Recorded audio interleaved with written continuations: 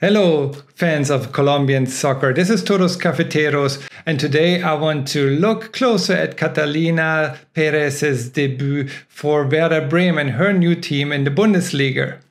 Catalina Pérez was born in Bogota.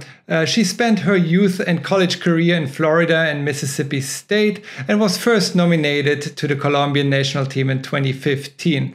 She played all of the 5 games at the 2023 Women's World Cup, unfortunately got injured against England, which was also the final game for the Colombian national team.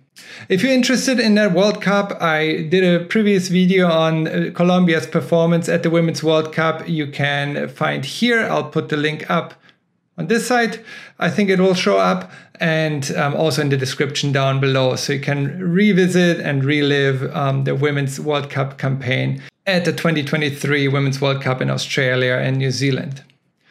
But Catalina Pérez, one of the stars here on the Colombian team, one of the breakthrough players, in my opinion. She spent the last 3 years in Italy, Spain, and then Brazil. And now through this tournament, I think she could really show herself. Right after the game, Colombia played against Germany.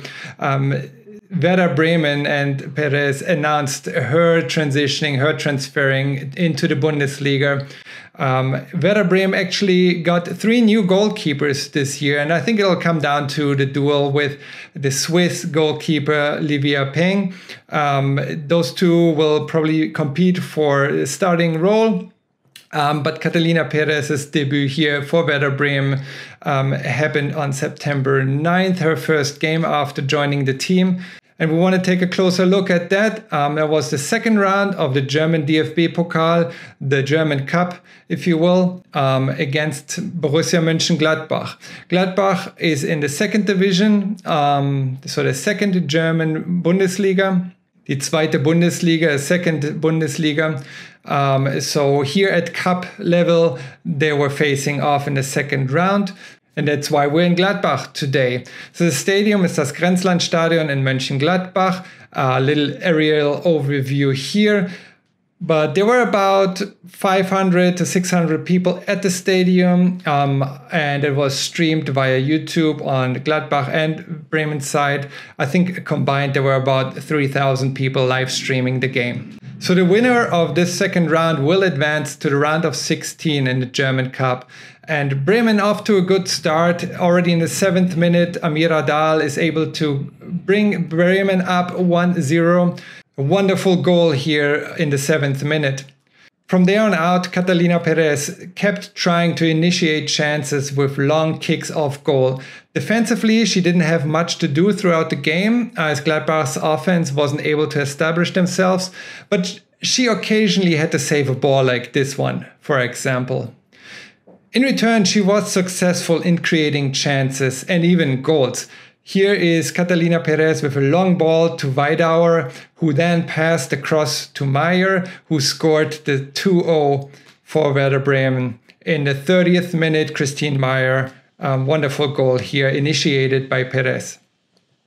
Pérez then, with the positional awareness in the 37th minute to intercept the Gladbach free kick and immediately initiate the next counterattack to Weidauer. Unfortunately, it didn't result in a goal, but I think this shows her strength, the long kickoffs, precise kicks to the forward midfielders or forwards to create chances here. That style of play wasn't really sustainable in the heat today. The temperature's very high. The players got water breaks in both halves. And so in the second half, I believe Pérez was probably asked to not permanently send their players down the field, as it seemed like they were getting exhausted. But both scorers in the second half were then substituted out. It was a great start to their season.